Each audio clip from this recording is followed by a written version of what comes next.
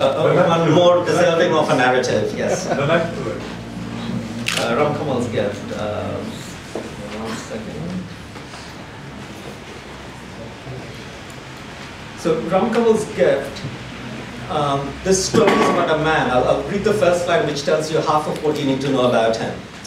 Ram Kamal, who claimed to be the author of the greatest novel never written, disappeared 9 months ago.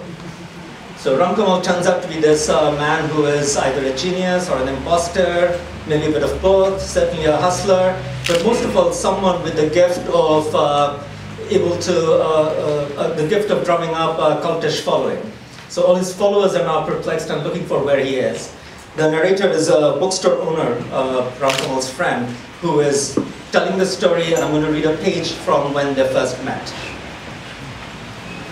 Ram Kamal's ideas were not new to me, but the sense of urgency was refreshing. I've been around literary types practically all my life. Literature was my truest love. I started collecting books when I was 10. I studied English in university under the misguided notion that the professors would share my passion.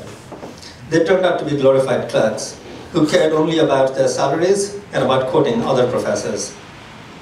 I pottered around in publishing and editorial roles in my 20s until I set up my own bookstore. I knew I couldn't write, but I could not stop wanting to keep transacting with the written world. I didn't particularly enjoy the people who were drawn to this world. They tended to be broken, touchy, and insufferable. More pitiful than despicable, but annoying nonetheless. Ram Kamal seemed free from such afflictions. He was a being possessed with the desire to create something new, unprecedented, something inherently sufficient.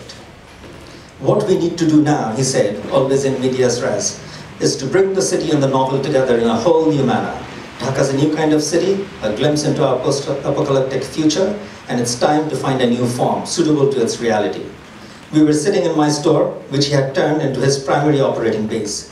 He stopped by, sometimes several times a day, to leave his keys or pick up messages, to drop off parcels or laundry, to make phone calls or secure an abbreviated meal, to borrow cab fare or cigarette money, and then to return those puny hand loans, and even to conduct complex, confusing arithmetic concerning them.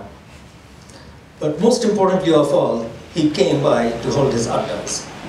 Bahar and Joydeep were regulars from the start.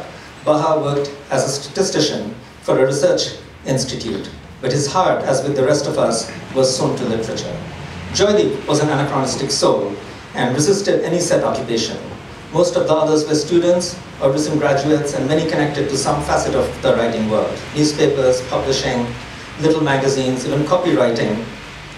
It was the spring after our first meeting, the start of a new millennium, and prophetic goals appeared to be in the realms of the possible again.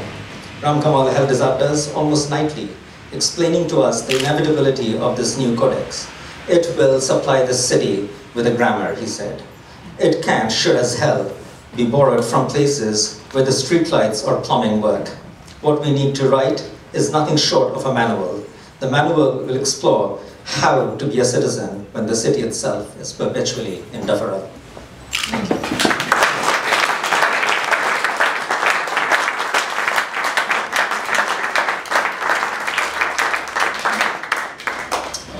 Anis Ahmed, whose book, Goodnight, Mr. Kissinger, can be purchased from the back of the room. Amit, did you want to do a quick introduction to Asan, or shall we seamlessly move straight to him? Asan, poet, reading from The Devil's Thumbprint, ladies and gentlemen.